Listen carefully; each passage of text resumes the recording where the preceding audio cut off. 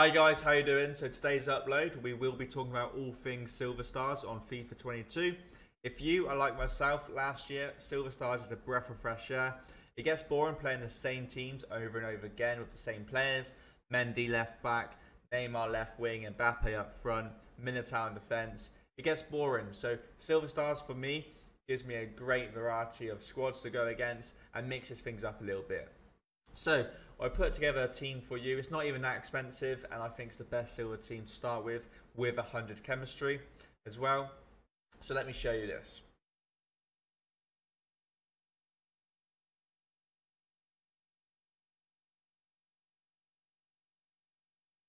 Hi guys, how you doing? So today's upload, we will be talking about all things FIFA Stars.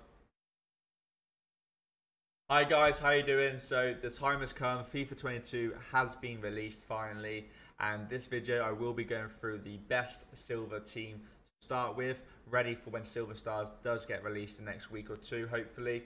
If you are like myself, Silver Stars is a good addition to the game.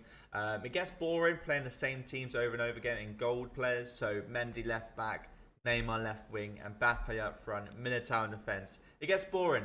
Silver Stars gives me a good range of players to go against in different teams, which I enjoy.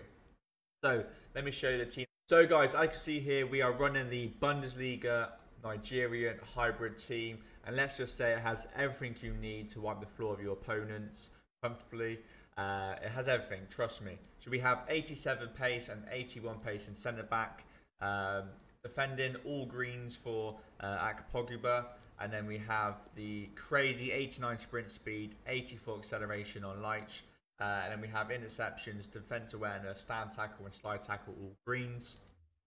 We have Etubo and we have OB in midfield. Now these guys, if you go onto Footbin and go onto silver cards and then top 10 for overall stats, these two guys are in that top 10. So they're solid overall midfielders, players to have in your team to control that midfield and boss it for you. So this is not the formation that you play in game. I do swap to a 4-2-2-2 formation, as obviously Dennis is not a centre midfielder, he's a striker. But for that chem reasons, to get the 100 chemistry, we do put him centre midfield and go with this pre-game. Okay, but I will show you the 4-2-2-2 players and formation in a second. So up front and on the wings we have a Juki, Adi Gabenro, and we have Akintola. 92 pace, 90 pace and 94 pace. You can't go wrong at all with these players on Silver Stars. And then left back we have Rum, 86 pace, but again we don't need him to link with Etubo because of that solid green link with Leitch for the Bundesliga and Hoffenheim. But again, agility 77, balance 76, good ball control, good stamina and 87 pace, 87 acceleration, 85 sprint speed. Again, another solid card to have in your team for Silver Stars from day one. So let me show you what formation I play in game and how I set things up with the tactics. Let's go. So guys, this is the 4-2-2 formation and lineup I play in game. I have Etubo and OB in midfield. Like I said, if you see here, I put a graph for you on Footbin. Overall stats, top 10, they're both in it. So you can't go wrong. They will control and set the tempo in midfield. We have Akintola and Ajuki on the wings, purely for those pace reasons. Give the fullbacks of your opponents something to think about and get behind. We have Dennis and Adi Gabenro up front to give, again, extra pace, 88 and 90. Give them something to think about, okay? Instructions-wise, you want stay back while attacking. There's no ifs or buts about it. Stay back while attacking, otherwise you will get caught on the counter-attack and leave acres of space. And then your opponent will go down the wing, cross it for an easy sweat goal. So don't forget, so many people do forget to put this on. We want cut past the lanes and cover centre on both midfielders. The reason why I have cut past the lanes is it just helps me defending. Let me know if you disagree or what you use personally. So for example, cut past the lanes, if my opponent's got the ball, I want my defender to be positioned between the ball and one of his attackers, so we cannot pass it. So that's how I control my defender. And then once I'm controlling that defender, I want my other defense midfielder to do the same thing.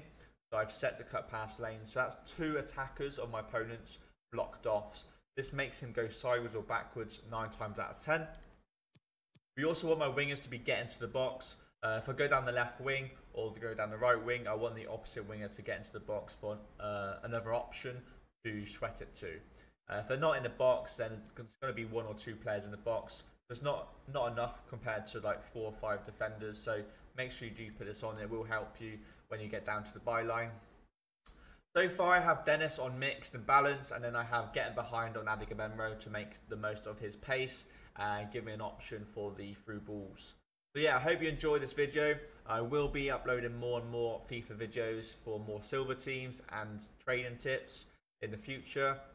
I do stream on Twitch as well, www.twitch.tv/Koza__, link in the description. So if you do want to come watch me play FIFA, rank up on rivals, do some objectives and do some trading, come say hi, I would appreciate it. And yeah, don't forget to like and subscribe to the YouTube and notifications on so you don't miss anything. And thanks for watching.